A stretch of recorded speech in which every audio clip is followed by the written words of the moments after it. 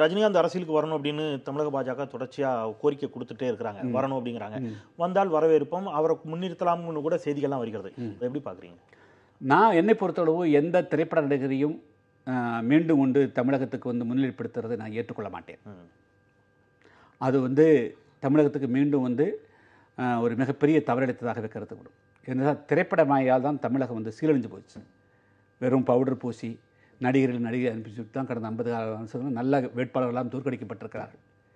தமிழகத்துக்கு நிச்சயமாக தமிழகத்தினுடைய இன்று இருக்கிற பிரச்சனைகளை அறிவுபூர்வமாக சிந்தித்து அந்த பிரச்சனைகளுக்கு தீர்வு காணக்கூடிய ஒரு கூட்டுத்தலைமை தான் உருவாகும். கூட்டணி ஆட்சிகள் தான் வரக்கூடிய காலகட்டம் உருவாக வாய்ப்பு இருக்குது.